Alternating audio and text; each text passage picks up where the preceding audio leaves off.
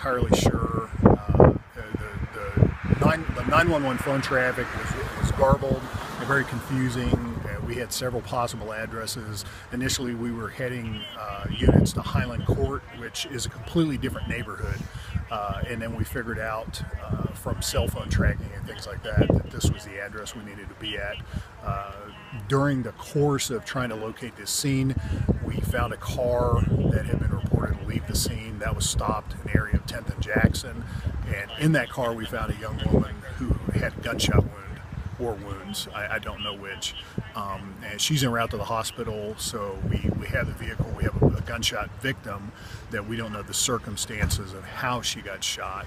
And we're holding this scene in anticipation of we might need a search warrant to continue our investigation. And what led you here? The 911 calls. 911, like I say, initially things were very confused. We were told more than one address. I believe the callers were confused about where they were at.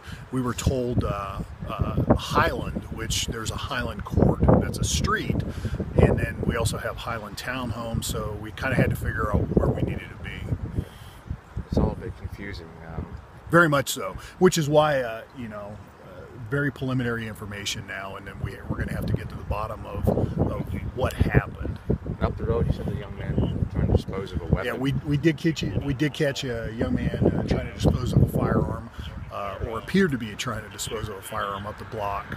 Took him into custody, took the weapon into custody as well, and we're still trying to figure out, what the connection is between all the parties involved.